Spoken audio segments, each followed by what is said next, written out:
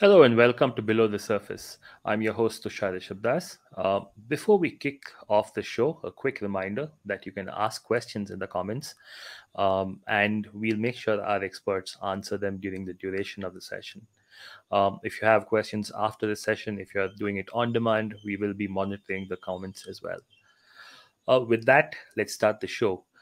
In today's show, we'll dig a little deeper at what has happened to the Log4Shell vulnerability, where it has gone after all the hair on fire that we had late last year, the new Atlassian vulnerabilities that had people scrambling to put protections in place a few weeks ago, ransomware trends as it applies to application security, and a little bit more. To discuss this with me, I would like to welcome to the show Nitzan Miron, our VP of Application Security, and Anshuman Singh, our Senior Director of Application Security. Hey, folks, welcome to the show. Hey, Tushar, good Hey, morning. Tushar. Hey, Nitzan and Anshuman, before we start the show, can you please tell us a little bit about yourselves?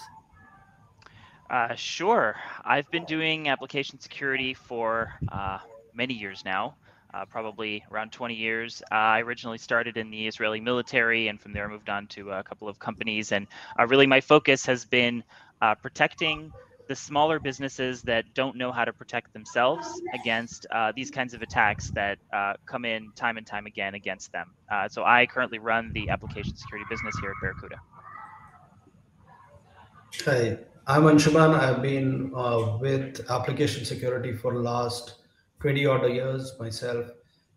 Been doing application security for all sorts of companies, from very large to mid market and such, and have had like great experience with kind of working with people and teams and kind of figuring out all the application security things that have been happening. We've seen the application security market evolve. So it's been a very interesting journey for us. I'm sure it has. So let's start with what are the types of AppSec vulnerabilities that Barracuda and you folks have been seeing recently in the field, and what are some takeaways that you have with regards to what has been happening? Well, we really see everything. Given how many sensors we have, we see things from 0 days that, the day after they come out, all the way down to older vulnerabilities. We see the same IP addresses sometimes trying multiple exploits, and often we actually see these IP addresses and other scanning for old vulnerabilities as old as 2017. And so there's definitely a long tail. And we see them scanning for WordPress vulnerabilities. We see them scanning for jQuery vulnerabilities. And those of you that know jQuery know that it's rather old at this point. It's not the newest platform, but we still see a lot of scans going there, and really trying everything they can, the old, the new, everything in between. Yeah. So what has really happened on the on probably every type of vulnerability is that when a vulnerability gets discovered, there is a phase where it is manually used by the attackers, and then they automate that entire thing and do a better ROI on their effort. So Yep. that's really what happens. Once it's automated, it keeps coming back. Right. So yeah, that automation brings us to Log4Shell and the VMware vulnerabilities that made headlines starting last year. Are you still seeing attempts to exploit them? We absolutely are. It's dropped off quite a bit from when it initially started. So the VMware was disclosed in April of this year, and there was definitely more of a spike then, and things were dropping off. But we keep mentioning the long tail. It's absolutely still happening. We're still seeing those scans. The VMware vulnerability specifically is a privilege escalation plus a couple of other vulnerabilities that are just sort of combined into one big scary vulnerability that really gives people access into the system that shouldn't have access into the system. And in fact, certain versions of VMware are also vulnerable to Log4Shell or the Log4j vulnerability. So it's a sort of a double whammy. If you have the wrong version of VMware, you can really get into trouble. And of course, attackers know that, and they're looking for that. Got it. So With that, let's dive a little bit deeper into Log4Shell, given the impact that that complex of vulnerabilities had. What are the types of exploits that we are and we were originally seeing in the field? So before we kind of go into the actual vulnerability for a few of our viewers, they may not be aware of what Log4Shell is about or Log4j is about. Log4j is this very kind of very used library, open source library that Java programs use it to log all the data that they may need to write to their log files and such. And so when the data comes in during the development phase, they would have integrated this library to write it out into the files. But what can happen is if a specially crafted data is sent and that data part is picked up for logging into the data into the file, it can be customized in a way that it gives much more access, and then you can go and do privilege escalation and lots of other stuff using this vulnerability. So there are, because log4j has been there out in the market for like tens of years, many applications use it, and most of the web applications were all built using Java and JSP and all, so there are sufficient number of them. And so this vulnerability was a very critical vulnerability. Nizan, would you like to kind of talk about the other next details? Sure. I think one of the things that really is surprising about the Log4Shell, Log4j vulnerability is that it was out in the open for such a long time. So this is not somebody recently introduced a vulnerability and somebody found it. This is a vulnerability that has literally been out in Log4j versions for, I believe, years, many years. And just nobody thought of using Log4j in that particular way until somebody finally did, and that's when everything sort of took the internet by storm. So when it was actually disclosed, which was late last year around Christmas, those of you that were involved may remember not having a Christmas break or having to come back from your Christmas break. Very early on in the initial days of the attack, of the disclosure, we were starting to see two types of scans. The first were probing that was done by malicious actors, by attackers looking for vulnerable systems that they could exploit. But then as the weekend progressed, if you remember, this happened at the end of the week before Christmas, more and more traffic was actually coming from IT teams that were scanning their own infrastructure. So scanning tools were coming out, IT teams were scanning themselves to see if they were vulnerable. There's sometimes a little bit of a gray area between those two because the attackers will also try to spoof the legitimate vulnerability scanner. So sometimes when you look at the traffic, it's hard to tell if it's a legitimate scanner running by somebody's IT team, or if it's actually an attacker that's trying to find an exploit and actually use it. So a lot of these, the problem with this Log4j vulnerability is once you find a vulnerable system, you can get a shell there and you can do basically whatever you want. And so we were seeing this payload that was sort of like Mirai. For those of you that remember Mirai from a few years ago, it's really just a bot. It installs itself on the compromised system and it connects to a command and control infrastructure that the attacker controls, and the attacker can control it, basically building a botnet. They build a botnet and then they can tell that botnet to go do whatever they want. Back in the day of Mirai, it was used for things like DDoS, floods, and I think today that's less commonly the exploit that people use, just because so many people have DDoS protection. But it is more common to see crypto coin mining scripts. So taking advantage of these servers with very powerful CPUs to go and do mining, which obviously directly profits the attacker. So it's a very quick way to get cash out of a compromised system. Yep. And it was interesting that when the vulnerability was disclosed, it was like, this is the apocalypse. And so far, we haven't seen, or the other shoe hasn't dropped. We haven't really seen a massive breach because of Log4Shell. And there was someone who made some weird comment to the effect of, well, it's Java. Probably the people going after these systems don't know Java. Not that it makes that much sense, but people making up reasons. But given what we are seeing, do you think it's safe to say that there is a long tail that is going to be following this Log4Shell vulnerability? Oh, absolutely. I mean, we've seen this with all of the other vulnerabilities, the Heartbleed style vulnerabilities, from previous years. There's always a long tail. These scans continue happening for literally years. While when the vulnerability was first disclosed, everybody rushed and panicked and patched their systems. That doesn't mean that unpatched systems won't appear on the internet later on. So somebody may have hard coded an older version of an operating system or a software package or a VM image. And so it may very well be that they've patched everything they have in production today, but next month they spin up a new system and it's actually running an old version that's still vulnerable. So while it's not the same scans that we saw in the beginning, attackers are still scanning, they're still looking, and they're still hoping to find those juicy targets with a vulnerable version of Log4j. The other issue is that a lot of these pieces of software are basically abandonware. So the software that hasn't been updated in a long time, maybe it's an application that's in use, but nobody's maintaining it. And so there isn't really a vendor to go after for software patches. It's maybe end of life. And so it's not really that easy to find patches for those kinds of systems, especially when they're embedded all in one in a box, as opposed to an operating system that you can connect to and upgrade the packages one by one.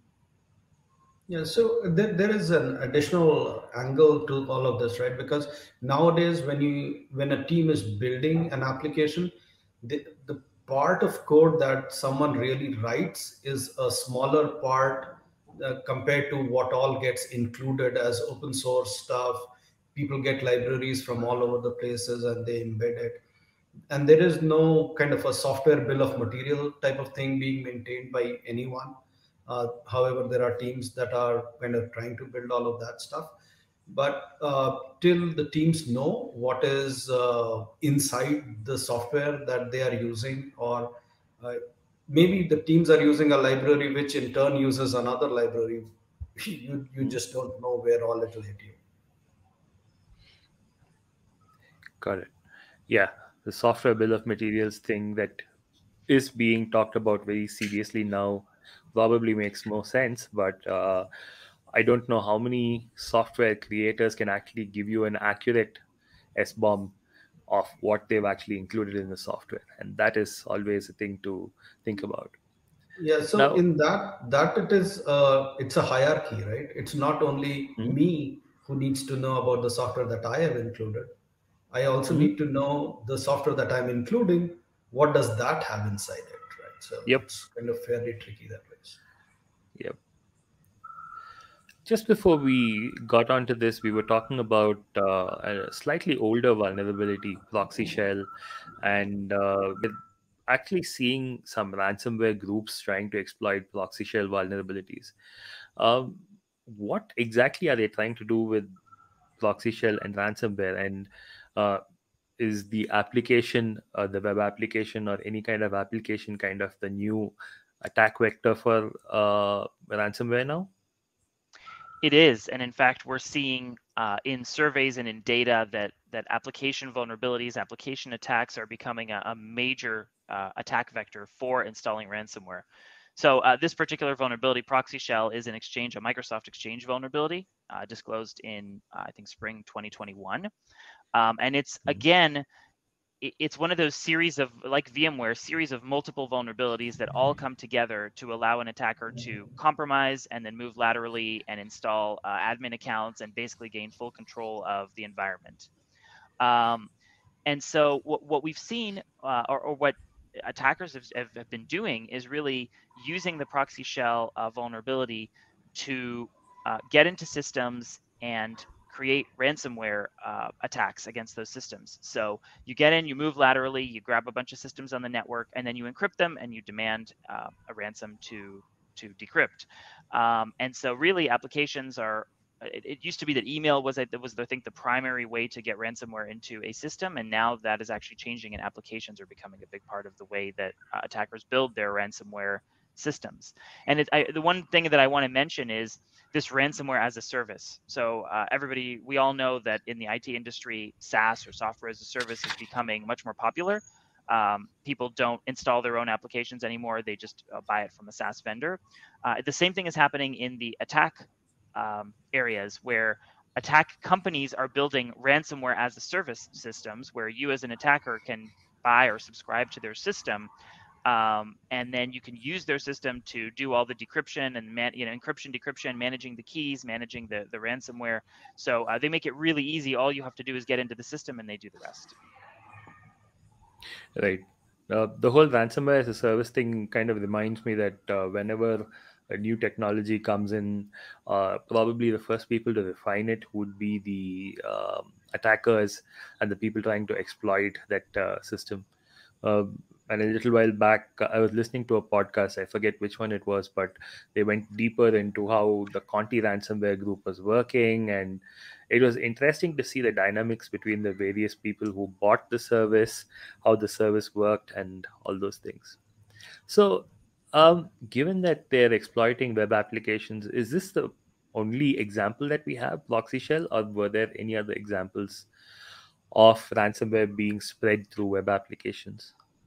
No, the recent example of the Kaseya hack on their VSA systems, right? That is where the for people who may not know Kaseya is a company that provides software for managed service providers, and managed service providers are organizations that provide IT services to maybe smaller organizations, right? There are lots of smaller companies who or offices, doctor offices, lawyers offices, etc. They may not have their own IT teams, so they will contract it out to their MSP. MSP will manage lots of systems, and for MSP to manage these networks, they will use some sort of MSP software like Kaseya VSA. And what the VSA system does, it's a remote monitoring and management type of a tool. And so uh, what the hackers did was they went in and infected the VSA server.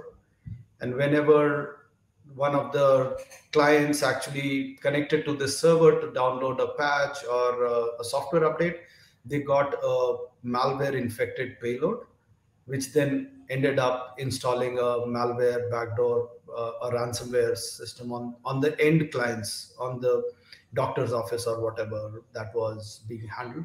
And it would encrypt that data, and then you would go ahead and but according to Kaseya, they say that only 60 of their customers were infected. But if you look at the entire chain, there were more like 1,000 organizations got impacted. So that's like a software supply chain thing that is happening. And we need to be kind of aware that it is not just the primary infection, which part of your body has the primary infection. It is the entire system that needs to be looked at. So that's kind of an example there. Got it.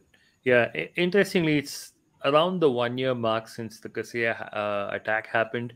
Nitzan was talking about proxy shell happening in spring 2021.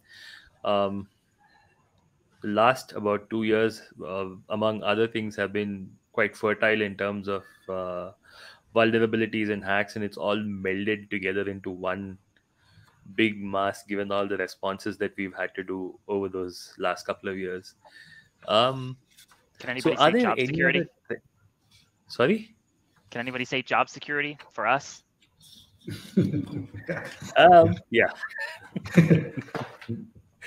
Are there any other trends that we are seeing when, like, for instance, um, when you have a 0 day published like the recent Atlassian vulnerabilities, and you've had a follow-on number of follow-on vulnerabilities come out recently, are we seeing an immediate spike in interest and attacks on our honeypots?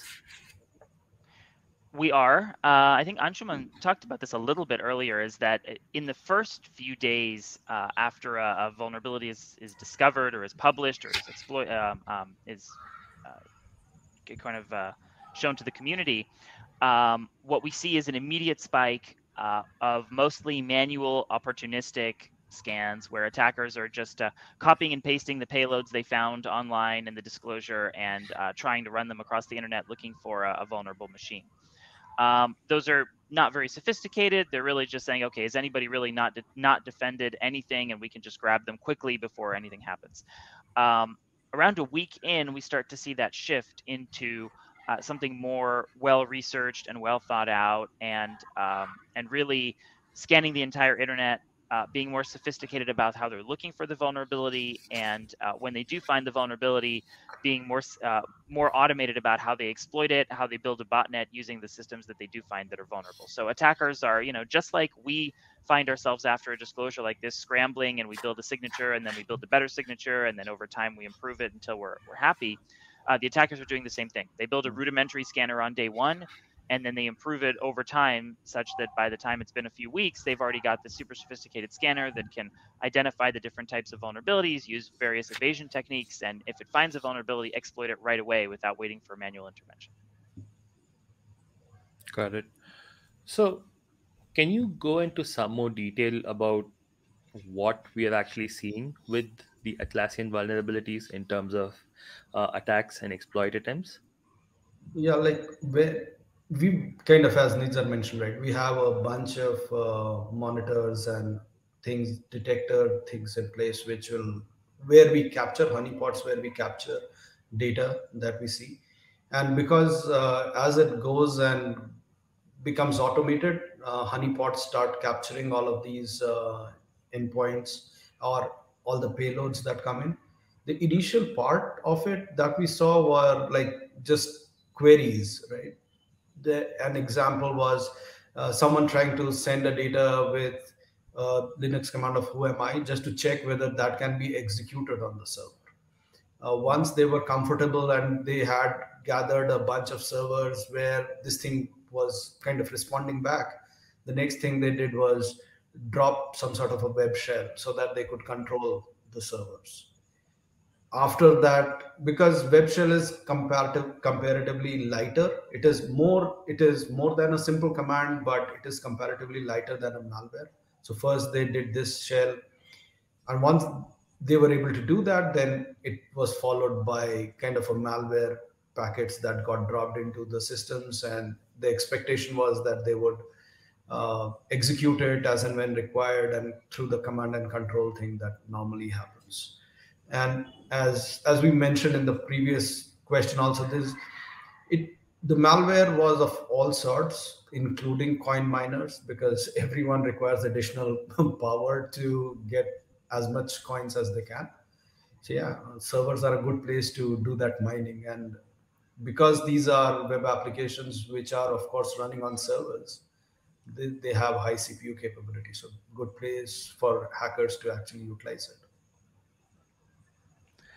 Yeah, it is interesting, and I think we're going to be doing a deep dive into one of the coin miner scripts that we saw in our honeypots, targeting the Atlassian vulnerability quite soon. Um, so, switching a bit to the defensive side of the house, how are the organizations doing against these application attacks? Are they doing well? Um, are they catching up? How is it going? They are not doing well at all. We did a survey last year where we surveyed over 500, I think it was closer to 700 IT security professionals, and we asked them a bunch of questions about their application security and their applications and incidents. And we found that just about 75% of our respondents had a successful application compromise or incident in the past 12 months. So clearly, the attackers are winning in the short term. I think all of these attacks, all these different types of attacks, these new ways in which attackers try to compromise systems, there's something that the defenders are not yet really fully set up for, and so they're falling vulnerable very often. It's actually quite a big number. So, what are the types of actual application attacks that are causing this harm? Are they the traditional kind of SQL injection kind of hacks, or are some other types of newer attacks coming in that are causing much more damage than before? So the traditional things still continue to be there, right? So all these Mhm. attacks that you see on Kaseya or Atlassian, etc., they would in one category fall into an injection attack because someone was trying to inject something into a website and all of that. So that is those things continue, But what we now see is something we call our new ABCs of security. It is API security, because lots and lots of applications not just have a web front end, but have a mobile app front end. And so they may have APIs behind the scenes running. Lots of businesses do B2B business, and they need APIs in that context. There is an overall market shift towards an API first type of design, so that eventually when companies have to integrate with third party, roll out a mobile app, do whatever, right? Add to a marketplace, all of the APIs help. So there has been an explosion in APIs, and there has been an attack kind of magnet thing happening on the APIs as well. So that is one thing. The second part is bots. So the A is API, B is bots, and all the automated attacks are happening through the bots. And when we talk about bots, they fall in the two categories of things. One is an automated system trying to find vulnerabilities into your system. There's this other category of bots, which is automated systems doing kind of trying to create disruption for your business by scraping inventory or scraping data from your website, etc. So there are different categories of automated bot attacks. So that is there. And third is, of course, this client side protection. Lots of attacks, for example, mage cart attack that we have heard of in British Airways, etc., happened through what is known as client side attacks. The attack happened in the customer's browser, not on the server side. So detecting that and figuring it out. So those are the three important things that we've seen in the last few years. Got it. So, can we talk a little bit about API attacks and bots? It's kind of, it almost seems like a bit of a marriage that would work out very well in terms of, at least for the attackers, not for the defenders. It's like they're two very closely related things. They are, and like you said, that does work out really well for the attackers. As Anshuman was saying, these APIs, really an API, when you think about it, is an interface by which a computer talks to another computer. Now, if you think about a normal website where you see a page and you click a button, that's a little bit harder for a bot or an attacker to exploit. Whereas if they're talking directly computer to computer, it's actually easier for them because they get access to a lot more attack surface area. They get direct access to your backend, not through a presentation layer. And so it does give them additional options to attack that they didn't have in traditional applications. And they do get, there is a marriage between bots and API attacks, because bots are frequently the code, the systems that perform these API attacks. So you have a bot that goes in and crawls an API and looks for exploits, looks for issues, and then uses those issues. And it's much harder to detect because in traditional bot protection, you're saying, okay, does this look like a human? Does it act like a human? But when it comes to APIs, you know you're actually talking to another system, not a human. And so there is, you can't really ask, is this a human? You know it's not. The question you have to ask is it a legitimate client of this API? Which is a lot harder. You really have to start looking at behaviors and what they're doing versus what legitimate users do, and really taking the whole thing apart and understanding is it malicious or is it not malicious? Yeah, and there is this whole ecosystem of security that has been built in around web applications, right? So there are scanners that can scan websites, and so they have great knowledge about how the applications are written themselves. Though that category of solutions are also catching up with testing of APIs themselves. And because Right. APIs just get embedded, a developer could by mistake leave out some APIs that were supposed to be internal. All of a sudden they become available externally. uh, a security admin may not even get to know that 5 APIs are lying out there which shouldn't be there. So Mhm. there are a whole host of new issues that start coming up in the context of securing the APIs. Right. And I believe, yeah, API discovery is a big thing. Shadow APIs are a massive problem. And I think in the actual state of the AppSec report, we did see that when it comes to API, security concerns are still the top of mind. And it was interesting to see that even in 2018, when Gartner released a report on API maturity, this was the same response they had, practically the same responses in terms of preference, with security being the biggest problem. Um, we've talked about the A and the B. Let's talk about the C. What is the impact of client-side attacks now? So Well, as Anshuman was saying earlier, the client-side attacks are really have to do with your software supply chain. That's why they're also called supply chain attacks or software supply chain attacks, which is you build your application using 100 different libraries, and each of those 100 libraries include another 5 or 10 libraries, and the hierarchy continues such that by the end of the story, your application can have literally hundreds. I mean, I think our own WAF as a service has over 500 different small libraries included inside it as we build the application. So it's enough for one of those libraries to be compromised, and your entire application is compromised because all of them are sort of compiled. It's not exactly compiled, but they're included in the same application bundle, and they all have the same control. So one compromised line of code brings down the entire application.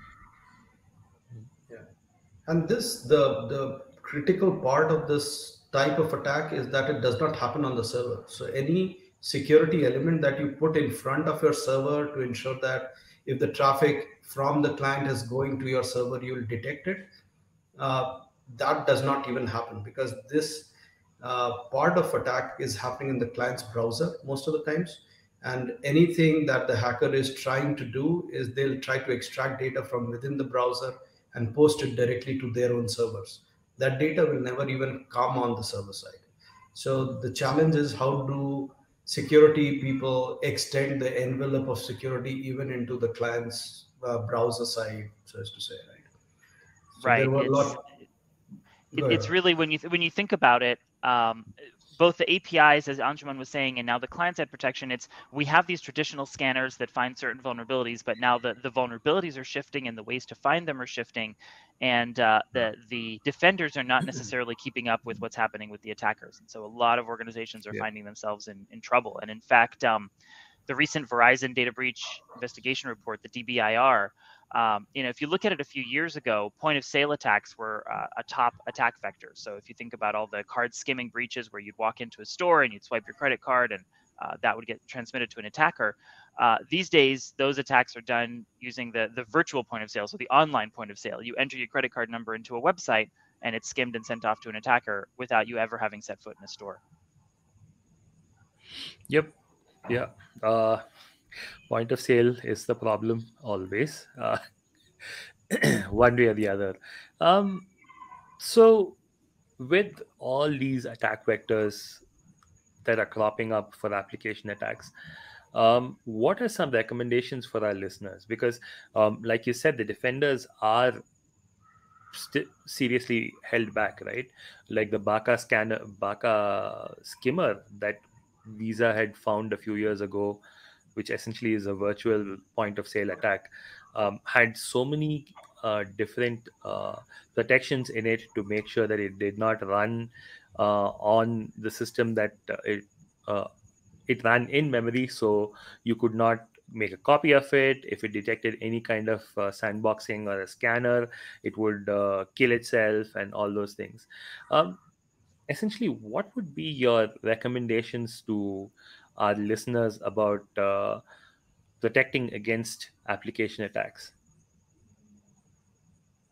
So first of all, before we go into the application level, I would recommend that organizations just get some sort of an internal audit, external audit to understand what is their threat landscape, right?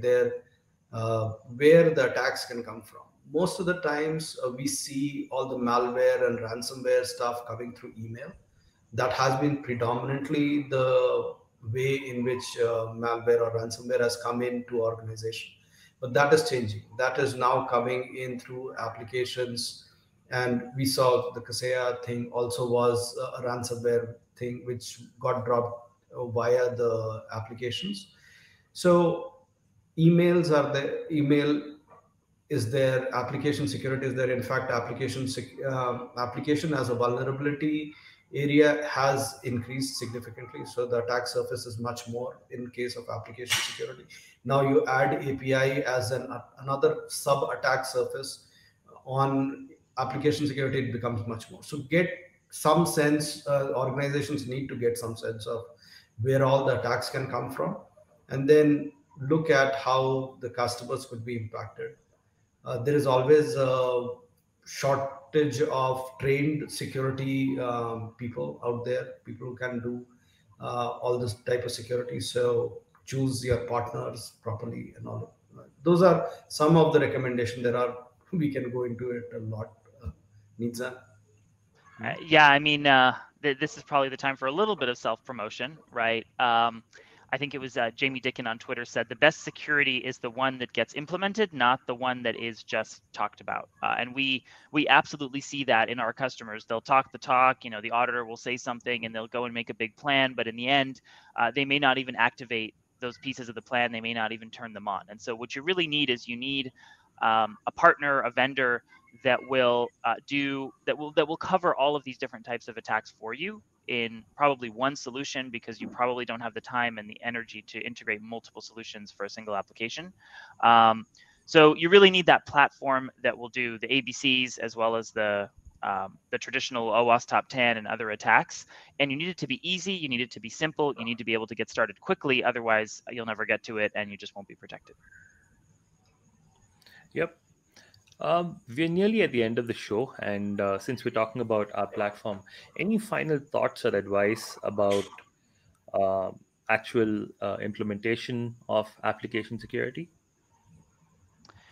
Well, we have our, again, you know, time for a little bit of self-promotion. We have our Barracuda Cloud Application Protection, our CAP platform. And it really provides air cover for these kinds of vulnerabilities that we've talked about on today's show, right? We have that platform. The platform includes all the different types of protection: API protection, bot protection, client-side protection, OWASP top 10 protection, DDoS protection, et cetera, et cetera. It works really well because it's easy. You only install or configure one platform, and then everything sort of gets installed as part of that. And so you get protection against all the different types of attacks that we've talked about and many others with one system. And we like to think we build our system to be very, very easy to implement. And therefore, we see our customers actually implementing it and turning it on, as opposed to a complex solution that only gets talked about, like that tweet. And so that's definitely what we try to do and what we're seeing. And we'd obviously love for you to give it a try. Yep. All right. So And don't just monitor, actually block bad stuff. implements. Yep. Yeah. All right. Um, and that is the end of our show today. Thank you for joining us today, Nitzan and Anshuman. Appreciate your insights. Thank you for having us. Thank you. All right. Folks who are watching, remember that you can watch all our LinkedIn live shows from the Barracuda LinkedIn page. For now, like, subscribe, ring the notification bell. This isn't YouTube. For now, that leaves me to say until next time, do have a safe journey. Thank you and have a good day.